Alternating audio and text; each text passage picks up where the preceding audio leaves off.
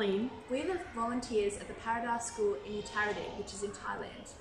We decided to volunteer and experience something new, something we had not done before. We searched on the internet and found the Paradanusorn school and decided to volunteer.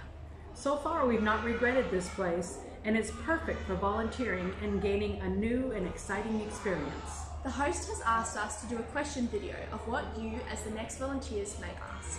Lily, how did you find the Parada Volunteer Project on the internet? Well, I found it on a website called Helpouts, but there's many other ways you can find it. The school has a website as well as a Facebook page with plenty of information on how to contact the school and get involved. You can also contact Peter, the volunteer coordinator, directly. All this information will be at the end of the video. And what's the school like? How many kids and teachers, and what will I be teaching? Parada is very friendly, a medium-sized school with many teachers and helpful volunteers. There are 500 friendly, excited, fun-loving kids who are keen and open-minded to learning and can't wait to meet you. You will most likely be teaching very basic English or Chinese words, colours, phrases, or basic conversation. And what about volunteer facilities and food?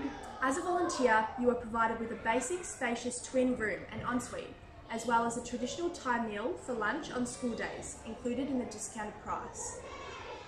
The school and accommodation are very close to where you'll have lunch, and bicycles are available for rent. Is it all just work, or is there any fun or activities that we can do? Plenty of fun. You only teach from 8:30 till 11:30 in the mornings, unless you choose to teach more. After lunch, there is lots of free time and activities, such as a waterfall hike, bat cave tour, temple tour, night market, and other local attractions or events that are on during your stay. Peter likes to show off Thailand, and especially Uttaradit, where he has lived for 5 years. And Peter is a foodie too. We had Thai food, Indian food, Italian food, along with great ice cream and lots of coffee shops. We're still exploring the area for hidden restaurants.